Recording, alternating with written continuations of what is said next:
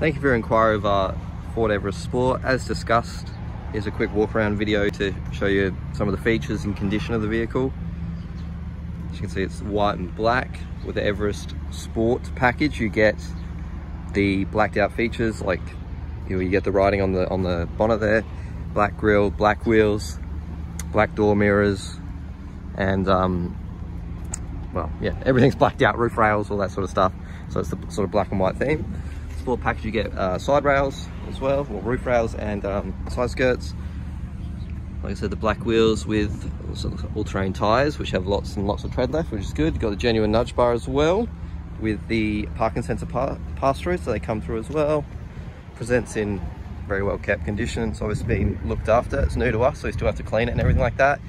You do get the electric tailgate, which I don't know where the key is. It's in my pocket somewhere, but it does pop off the key from a button inside and a button on the rear.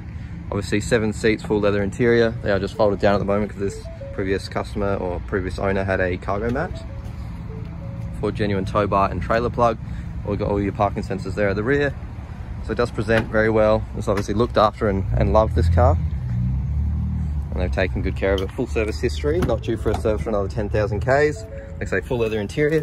You get the blue accents and the blue trim and stitching on the Everest Sports.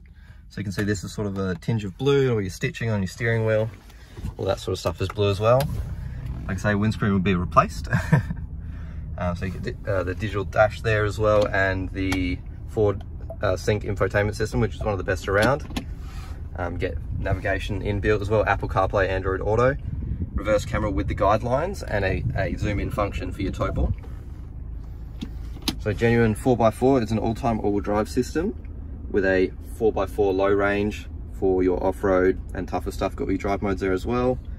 Rear diff lock, 6-speed automatic, and yeah, turbo diesel.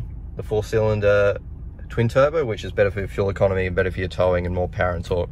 So it's the more popular engine these days. It's now the standard variant by Ford as well. Like I say, full leather interior, very well looked after. We still have to go to our reconditioning center to get a full proper clean detail service, whatever the car needs, and obviously the windscreen.